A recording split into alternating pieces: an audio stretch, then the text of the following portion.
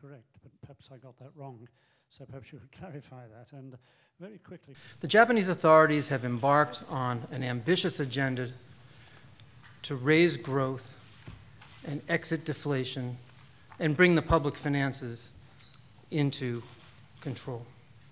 The new policy framework, the 3 arrows of Abenomics, provide a unique opportunity to end decades-long deflation and sluggish growth and reverse the rise of public debt.